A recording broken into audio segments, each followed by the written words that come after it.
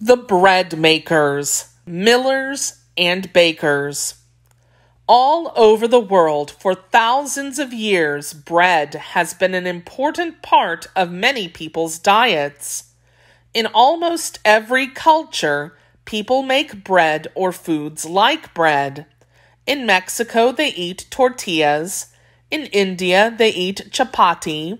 In Israel, they eat matzo. And in America, we may eat any of the above, plus bagels, muffins, biscuits, and sliced bread. In colonial times, most breads were made from wheat or corn. Where did the wheat and corn come from? Right, the farmer.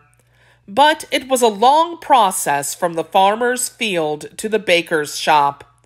Today, we're going to learn about what and who was involved with making bread. First, the farmer planted his crops of wheat and corn. Then he harvested them, or picked them when they were fully grown. Next, the farmer had to separate out the seeds or grains from the plant. Then the seeds had to be ground into flour. A long time ago, people used to grind their own wheat grains or corn kernels with big stones called grindstones. Early grindstones, used by native people all over the world, were like the ones in this picture. One stone was larger and either flat or bowl-shaped, and the other stone was usually small enough to be held in the hand. The person grinding would spread some grains on the larger stone and grind them with the smaller stone. Imagine grinding two stones together all day long just to get enough flour to make one loaf of bread. It was hard work. Eventually, people found a quicker way to do the job. Introducing the mill. Mills existed in Europe long before Europeans colonized America. A mill is a building with machinery that grinds grain into flour. A mill did the same thing as a person with a grindstone. It crushed the grains of wheat between two stones. The stones in a mill were called millstones, and they were very, very large. Far too large for a person to lift. Instead of a person grinding the stones together, a giant machine grinds the heavy millstones in a mill together. The bigger the millstones, the more grain the mill could crush into flour. Water mills were the most common type of mill in early America. They were built right on the rivers. The fast-flowing water made the big wheel turn around.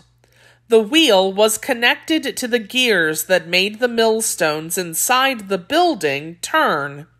The heavy weight of the stones pressed hard to grind the grains. The tradesperson in charge of the mill was called a miller. The miller would charge farmers money, or some of their grains, to grind their wheat or corn into flour. The miller would grind the grain into flour, then collect the flour into bags. A miller with a water mill could grind and bag more flour in one day than a farmer with a grindstone could grind in weeks. Once the flour was ground, the miller sold some of it to the baker. The baker made bread, muffins, and cakes out of the flour he got from the miller. To make dough, the baker mixed a lot of flour with a little bit of water and a little bit of salt. He also added a special ingredient called yeast. The yeast made the bread puff up and rise when it was baked. Next, the baker kneaded the dough, or mixed it together with his hands. Kneading dough is like pressing and stretching the dough together lots of different ways to make sure that the ingredients are all evenly mixed and the dough has the right consistency, or thickness, firmness, or stickiness. Certain kinds of bread had to be kneaded for a long time before the dough was ready to bake. Next, the baker shaped the dough, either by patting it with his hands or rolling it with a rolling pin. Then it was time to put the bread into the oven. In the old days, ovens were brick or stone structures with a fire inside. When the bread was just the right shade of brown, the baker took it out of the oven and let it cool for a while. Can't you just smell that wonderful aroma? Aroma is the smell. That's freshly baked, warm bread, ready to eat.